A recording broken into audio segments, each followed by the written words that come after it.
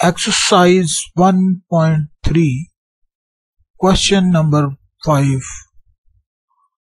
Exercise 1.3 का question number 5 हमने आज हल करना है। तो इसमें मैट्रिसेस दिए गए हैं।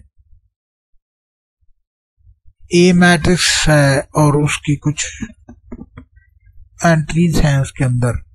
उसके बाद बी मैट्रिक्स है और उसकी एंट्रीज हैं। उसके बाद सी मैट्रिक्स है और उसकी एंट्रीज हैं।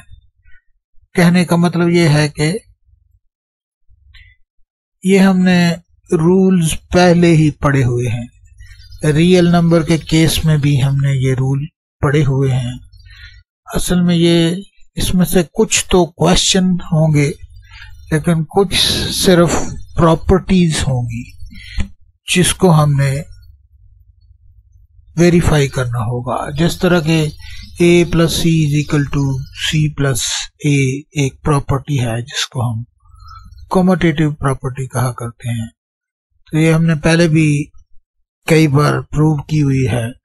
इसका मतलब ये है कि इसकी अगर तरतीब को चेंज कर दें, जैसे ये a प्लस सी लिखा हुआ है, इसको अगर c प्लस ए कर दें तो दोनों साइडें बराबर ही होंगी। इक्वेशन की दोनों साइडें बराबर ही होंगी, यानी कि जवाब जो है वो बराबर ही आएगा। इसी तरह कम्यूटेटिव प्रॉपर्टी और एसोसिएटिव प्रॉपर्टी भी हमने पढ़ी हुई है। जैसे जैसे सवाल आते जाएंगे साथ साथ हम उसको कवर करते जाएंगे। तो पहले सवाल नंबर 1 कर लेते हैं। Question 1 part number 1, a plus C is equal to C plus ए। तो इसमें सबसे पहले लेफ्ट हैंड साइड हम ले लिया करते हैं। लेफ्ट हैंड साइड ए वाली साइड होती है, ये लेफ्ट साइड की, तो दूसरी तरफ वाली साइड को हम राइट हैंड साइड कहते हैं। सबसे पहले लेफ्ट हैंड साइड हल कर लेंगे। लेफ्ट हैंड साइड में क्या है, a प्लस सी है, तो a मैट्रिक्स और c मैट्रिक्स को लिख के उसको हम प्लस कर लेंगे। तो यहाँ पर हम a मैट्रिक्स लिखेंगे और उसकी सारी एंट्रीज जो सवाल में ही दी गई है उनको देखकर हम इधर लिख लेंगे। 1 2 3 2 3 1 1 -1 और 0, ये इसकी एंट्रीज हैं। इसको हमने लिख लिया और उसके बाद इसमें c मैट्रिक्स को प्लस करना है। यहाँ पर हमने प्लस का निशान डाला और सारी की सारी एंट्री c की, यानी कि c मैट्रिक्स यहाँ लिख दिया। उसकी एंट्री का हमें पता है 1 -1 0 0 है और 0 -2 और 3 1 1 2 थर्ड रो में है। तो इनको लिखा और उस तरह ही देखा कि दोनों के ऑर्डर बराबर हैं। जब ऑर्डर बराबर होंगे तो उनको प्लस किया जा सकता है, तो हम इसको प्लस कर लेंगे। तो यहाँ पर हम लिख लेंगे 1 प्लस -1, जो कि अल्टीमेटली 1 -1 हो जाएगा अगले स्टेप में। तो दूसरे में 2 प्लस 0 3 प्लस 0 और सेकंड रो में 2 प्लस 0 3 प्लस -2 और 1 प्लस 3। 1 प्लस 1 थर्ड रो में -1 प्लस 1 और उसके बाद 0 प्लस 2। ये हमने ऐड कर लिया है इन सबको और उसको फर्दर अब सिंप्लीफाई करना ही बाकी रह गया है। इसको जब फर्दर सिंप्लीफाई किया तो लेफ्ट हैंड साइड आ जाएगी हमारे पास। जब ऊपर वाली मैट्रिक्स को फर्दर हल किया तो 1 प्लस -1 0 के बराबर आ जाएगा और 2 प्लस 0 2 के बराबर आएगा। 3 प्लस 0 3 के और सेकंड रो में 2 प्लस 0 2 के 1 3 -2 1 के और 1 प्लस 3 4 के। थर्ड रो में 1 प्लस 1 2 के इक्वल आएगा और -1 प्लस 1 0 के इक्वल आएगा और 0 प्लस 2 2 के इक्वल आ जाएगा। तो इसको हम कहेंगे ये लेफ्ट हैंड साइड है और इसको रख छोड़ेंगे यहाँ पर। अब हम राइट हैंड साइड को हल करेंगे। राइट हैंड साइड को हल करने के लिए c प्लस ए लिखेंगे पहले। यहाँ पर राइट हैंड साइड के मैट्रिक्स c को a में प्लस कर देंगे। यहाँ पर मैट्रिक्स c लिख लिया उसकी एंट्रीज -10000 हैं, और सेकंड रो में 0 -2 3, थर्ड रो में 1 1 2 है। तो ये वाला मैट्रिक्स लिखा और उसके बाद प्लस का निशान डाला और उसके बाद मैट्रिक्स ए लिख दिया, और मैट्रिक्स ए की सारी एंट्रियों को हमें पता है 1 2 3 2 3 1 1 -1 0 है।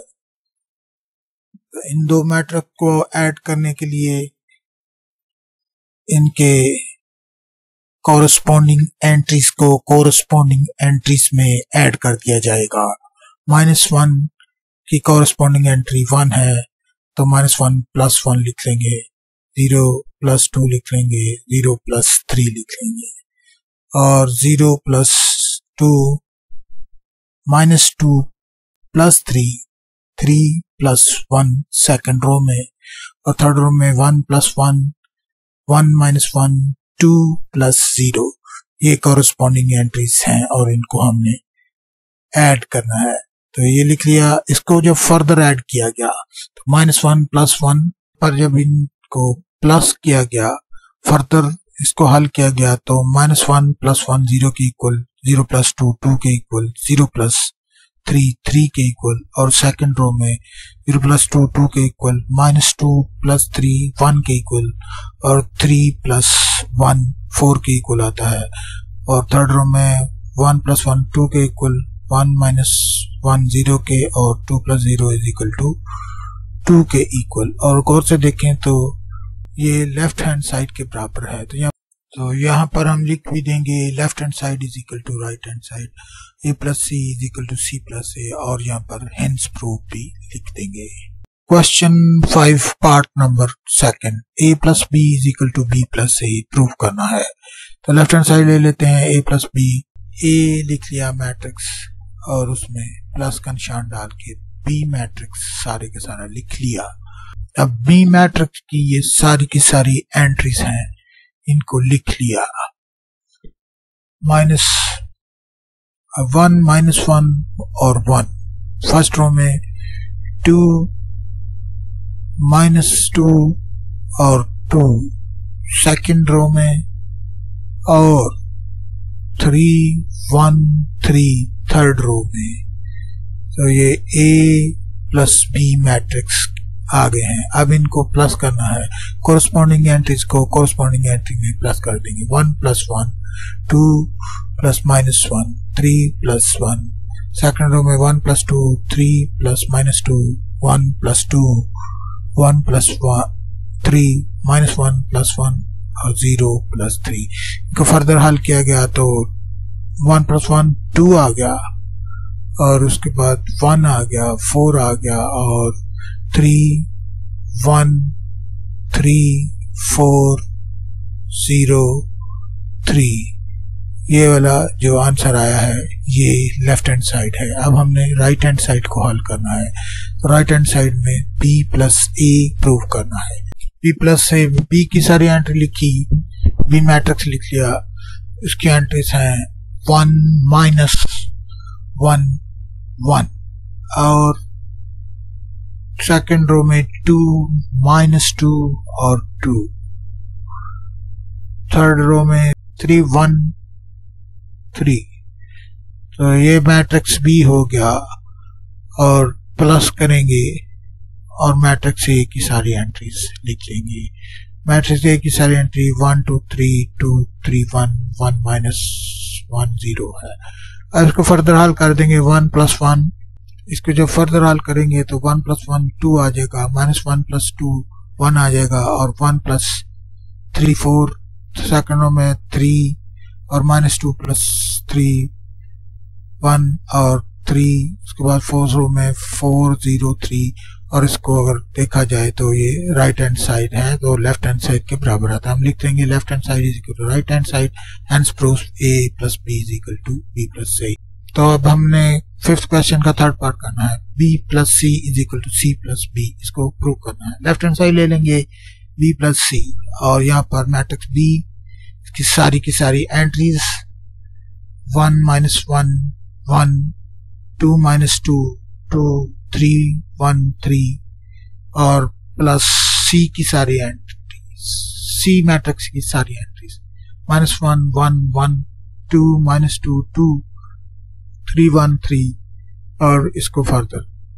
तो इन दो मैट्रिक्स को हम प्लस कर लेते हैं, 1 प्लस -1 और -1 plus 0 1 plus 0 2 plus 0 -2 plus -2 2 plus 3 3 plus 1 1 plus 1 3 plus 2 और इनको जो फर्दर हल करेंगे हम तो 1 - 1 0 -1 प्लस 0 -1 और 1 प्लस 0 1। सेकंड रो में 2 -4 5 और 4 2 और 5 आ जाएगा और इसको हम लेफ्ट हैंड साइड कह देंगे। अब हमने राइट हैंड साइड को हल करना है। Right hand side is equal to C plus B. तो यहाँ पर सी और बी की सारी एंट्रीज को हम लिख लेंगे। ये सी की सारी एंट्रीज हैं और यहाँ पर ये बी की सारी 1 -1 1 2 -2 3 1 3 ये बी की सारी एंट्रीज है। -1 plus 0 plus 0 plus 1 2 plus 0 plus 2 -2 plus -2 3 plus 2 1 plus 3 1 plus 1 2 plus 3 और जब इसको फर्दर हल करेंगे तो 0 -1 प्लस 1 0 आ जाएगा, 0 प्लस 1 1 आ जाएगा, 0 प्लस 1 फिर 1 आ जाएगा और 0 प्लस 2 2 और -2 -2 4 5 आ जाएगा, 3 प्लस 2 और यहाँ पर हम देखेंगे ये जो आया है ये राइट हैंड साइड है और जो कि लेफ्ट हैंड साइड के ही इक्वल है। तो यहाँ पर हम लिख देंगे left hand side is equal to right hand side और b plus C is equal to C plus B और यहाँ पर हैंड्स प्रूफ। उसके बाद एक्सरसाइज 1.3 का क्वेश्चन 5 पार्ट नंबर 4 हल करना है। a plus into B plus C is equal to 2a plus b। यहाँ पर लेफ्ट हैंड साइड लिख देंगे वो a plus into B plus सी है। सारी की सारी दोनों एंट्रीज a लिख देंगे यहाँ पर मैट्रिक्स a और उसके बाद ब्रैकेट डाल के b प्लस सी। और जिस तरह हम रियल नंबर के केस में हल किया करते पहले ब्रैकेट वाली टर्म को हल करते हैं, इसी तरह मैट्रिक्स में भी हम सबसे पहले जो ब्रैकेट के अंदर मैट्रिक्स होंगे उनको हल करेंगे। तो उसके लिए हम a को साथ ऐसे ही लिखा रहने देंगे और b प्लस a को पहले हल कर, यहाँ पर प्लस का निशान डाला, ब्रैकेट डाली और उसके बाद अंदर मैट्रिक्स b लिखा और उसके अंदर मैट्रिक्स a लिखा जो कि प्लस हो रहा है। उसके बाद सबसे पहले हम इन दोनों के ही प्लस कर देंगे। सबसे पहले मैट्रिक्स a लिख लिया, इसी तरह इसके साथ ही और b प्लस a को हमने ऐड कर देना है। इन दोनों को ऐड किया था 1 plus 1 corresponding entry -1 plus 2 1 plus 3 2 plus 2 -2 plus 3 2 plus 1 और थर्ड रो 3 प्लस 1 1 -1 और 3 प्लस 0 कॉरस्पॉन्डिंग एंट्रीज में ऐड कर दी है। अब a को ऐसे ही मैट्रिक्स a को ऐसे ही लिखेंगे साथ और अगले स्टेप में इसको फर्दर हल कर देंगे। जो मैट्रिक्स b प्लस a को एडिशन करने से जो मैट्रिक्स आ सकता है उसको फर्दर हल कर देंगे। ये मैट्रिक्स लिख लिया, प्लस का निशान डाला और 1 प्लस 1 इज इक्वल टू 2। उसके बाद -1 प्लस 2 इज इक्वल टू 1 और 1 प्लस 3 इज इक्वल टू 4 और सेकंड रो में 2 plus 2 is equal to 4 -2 plus 3 is equal to 1 और 2 plus 1 is equal to 3। Third row में 3 plus 1 is equal to 4 1 minus 1 is equal to 0 और 3 plus 0 is equal to 0। ये वाला matrix आ गया है। अब इन दो मैट्रिक्स को फर्दर एडिशन इनकी कर दी जाएगी। एडिशन करने के लिए कॉरस्पॉन्डिंग एंट्रीज को हम कॉरस्पॉन्डिंग एंट्रीज में ऐड कर देंगे। 1 के कॉरस्पॉन्डिंग 2 है तो यहाँ पर हम 1 प्लस 2 लिख देंगे,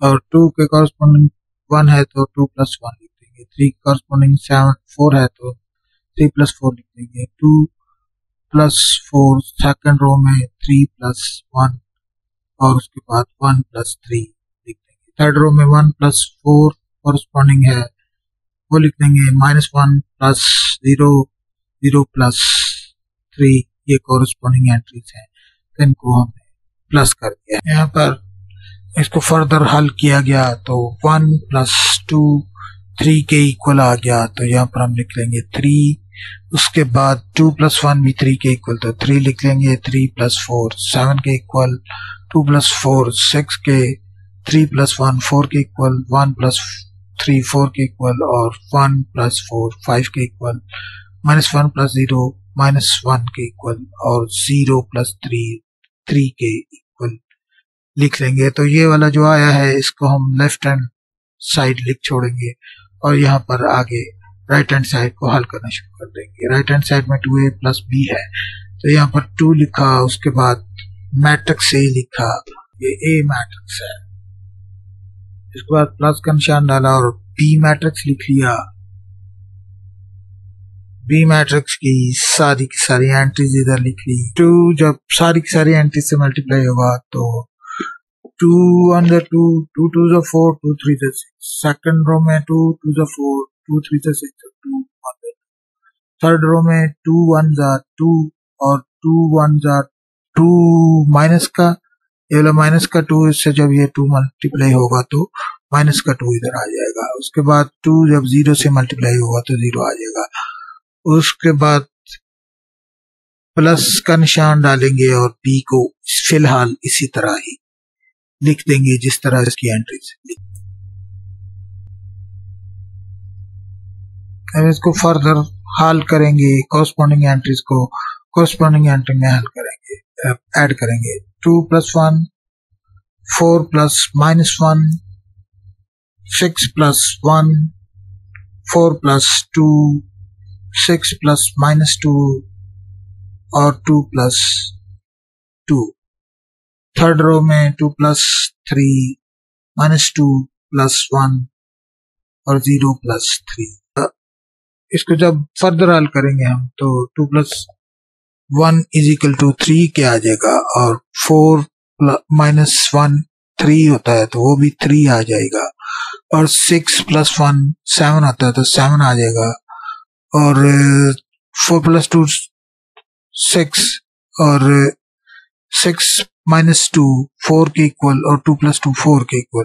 अब थर्ड रो में 2 प्लस 3 5 के इक्वल आ जाएगा और -2 प्लस 1 1 -1 के इक्वल आ जाएगा और 0 प्लस 3 के इक्वल आ जाएगा। और इसको हम जब गौर से देखेंगे तो ये राइट हैंड साइड है लेकिन ये लेफ्ट हैंड साइड के ही इक्वल है, तो यहाँ पर हम लिख देंगे left hand side is equal to right hand side और a plus into b plus a is equal to 2a plus b और यहाँ पर हेंस प्रूफ भी लिख देंगे। और उसके बाद हम क्वेश्चन 5 का पार्ट नंबर 5 हल करेंगे जो into c minus b plus a है और is equal to c plus a plus b है। तो यहाँ पर लेफ्ट हैंड साइड ले लेंगे, left hand side is equal two into c minus b plus a है तो इसको लिख लेंगे यहाँ पर और यहाँ पर इसके सारे हम मैट्रिक्स लिख लेंगे और c माइनस b जो है वो ब्रैकेट के अंदर है तो इसको ब्रैकेट के अंदर लिख लेंगे और उसके बाद c मैट्रिक्स सारे का सारा इधर लिख लेंगे। तो उसके बाद माइनस का निशान डाल b मैट्रिक्स सारे का सारा इधर लिख लेंगे, माइनस का निशान डाला, b मैट्रिक्स की सारी एंट्रीज लिख ली जो कि 1 -1 2 -2 2 3 1 3 है। तो उसके बाद ये प्लस डाल के तो जो मैट्रिक्स है सारे का सारा A इसको साथ ही लिख देंगे, A मैट्रिक्स को इसके साथ ही लिख देंगे और सबसे पहले जो ब्रैकेट के अंदर ब्रेसेस के अंदर मैट्रिक्स हैं उसको हल कर देंगे। ब्रैकेट के अंदर जो मैट्रिसेस हैं उनको जब हल किया गया तो -1 के कॉरस्पॉन्डिंग 1 है तो -1 के कॉरस्पॉन्डिंग 1 है तो उसको लिख लिया -1 -1, और 0 के कॉरस्पॉन्डिंग -1 है तो इसको लिख लिया 0 -1। अगले 0 के कॉरस्पॉन्डिंग 1 है तो इसको लिख लिया 0 -1। उसके बाद सेकंड रो में 0 -2 लिख लिया, और -2 -2 कॉरस्पॉन्डिंग एंट्री है तो इनको लिख लिया 3 -2 लिख लिया। उसके बाद 1 -3 1 -1 और 2 -3 लिख लिया, और उसके बाद इन को हमने हल कर लिया और ब्रैकेट को खत्म कर दिया। ब्रैकेट को खत्म करने के बाद जो ए मैट्रिक्स है उसकी सारी की सारी एंट्रियों को, बल्कि सारे मैट्रिक्स ई को इसी तरह हमने लिख लिया। और उसके बाद ये अनसॉल्व मैट्रिक्स जो है इसको अच्छी तरह सॉल्व कर लिया दोबारा। -1 -1 जब इनकी सब्ट्रैक्शन होगी तो -2 के ये वाला 0 के साथ जो ये वाला 1 है, ये वाला माइनस इसके साथ जब मल्टीप्लाई होगा तो ये वाला 1 आ जाएगा।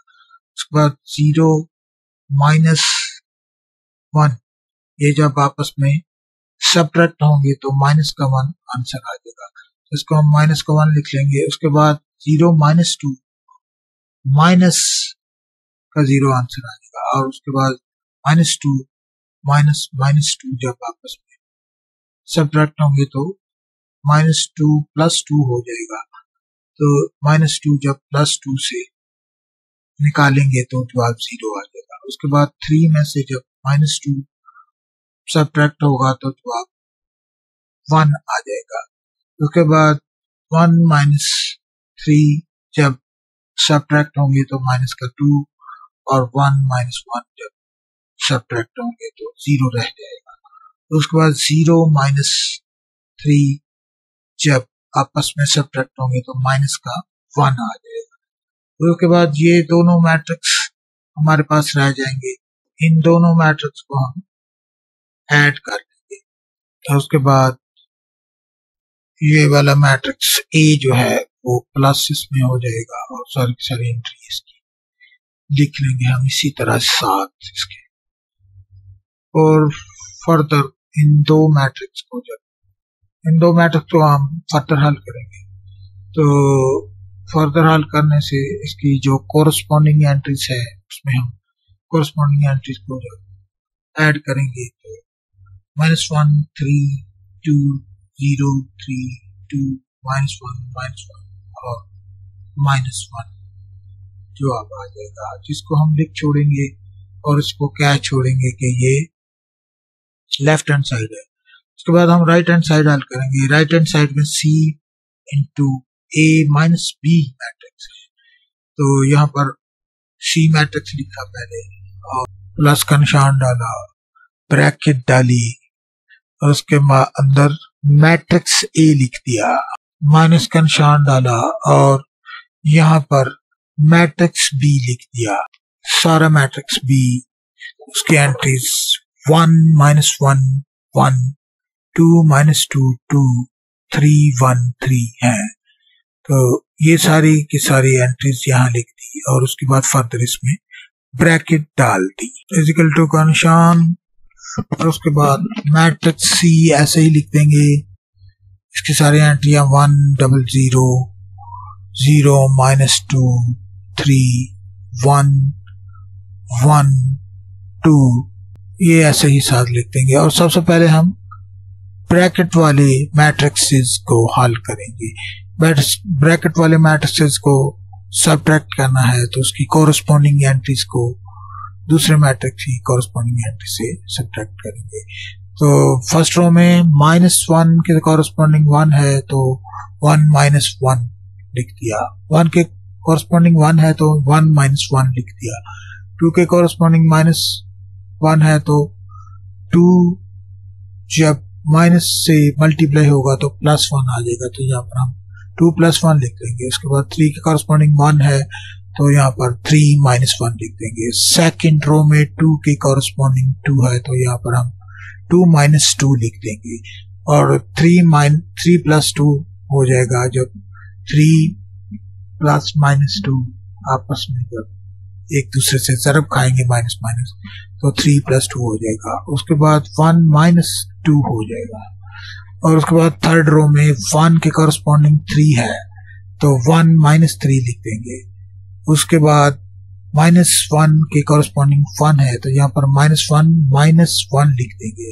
उसके बाद 0 माइनस 3 लिख देंगे और इसको जब फर्दर हल किया जाएगा तो उससे पहले हम सी मैट्रिक्स साथ ऐसे ही आ जाएगा।